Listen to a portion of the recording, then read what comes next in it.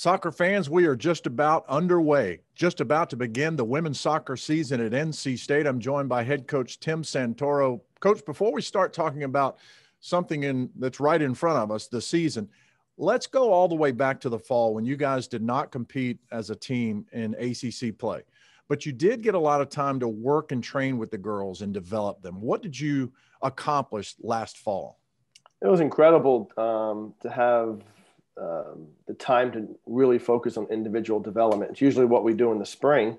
We only got about 4 weeks of that last spring. Then we were apart for 5 months. So we got to really focus on the individual development, which you don't get to do as much in a season. You're getting ready for next opponent, and it's game driven, and this is player driven. So for us, it was disappointing not to play, but it was probably a more logical progression. And with so many young players, we took a big step with some of the kids, which we're seeing now and hoping we'll see, as we start playing some games this spring. So how have things been a little differently training now that you have games ahead of you?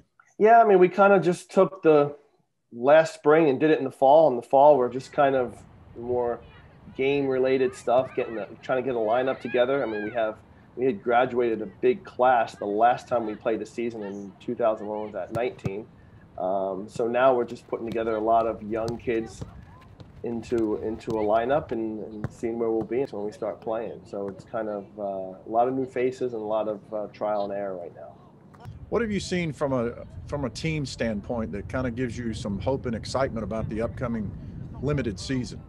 We have talent. We knew we recruited talent. We lost a couple really good classes in 18 and 19. So we knew we had good kids coming in. It's just they don't have the experience. It's going to be the positives of having talent, and the negatives is going to be they're going to be learning on the fly too in these first few games. So, but we'll be fine. We'll be fine. We just need to get back on the field and play these games in the spring and really prep for the fall. It's a 9-game schedule. You have some ACC opponents on there, 4 of them, but this is not an ACC season.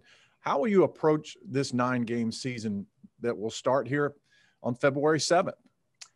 I mean, you want to win every time you step on the field, whether it counts, doesn't count, conference, non-conference. The players are driven to win. It's just how they're built. So we're going to try to win, but for me as a coach, we haven't played a game since last February.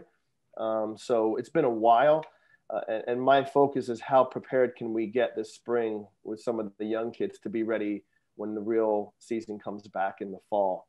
Because there's still a lot of unknowns in the spring. We don't know how long we're going to be playing week to week, if you're going to play games, and is there going to really be an NCAA postseason in April and May? We don't know. So for us, it's just a day-by-day thing, and just try to be ready for these games. But big picture for me, it's how do we get these kids ready so when we add more of our recruits in August that we're really firing next fall, because I believe we're going to be as good as we've been by next fall.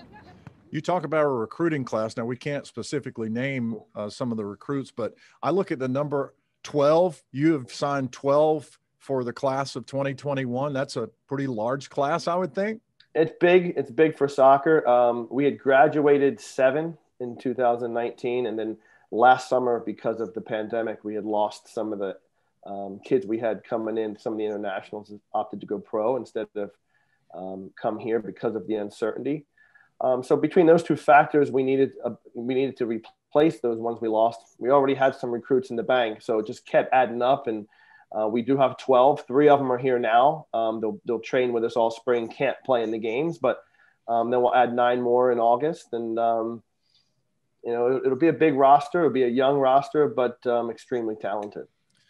I've talked to all the coaches on campus, or most of them, about their challenges of current recruiting because of COVID. No in-person evaluations, no in-person visits. How have you been able to handle that, and what's been your strategy?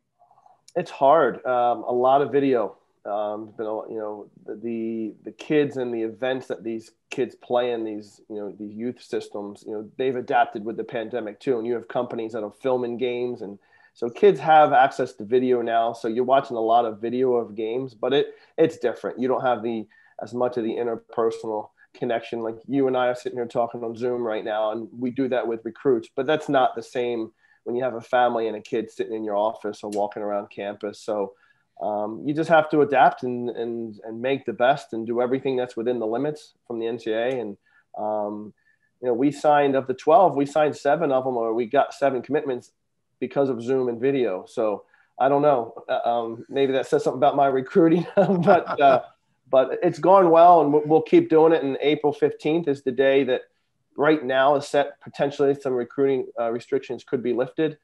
Will it happen? We don't know. Well, I know one thing that can happen, and that's a game. It's been a long time since you guys have played. Look forward to watching you this season. Coach Tim Santoro, thanks for your time. Thanks, Jeff.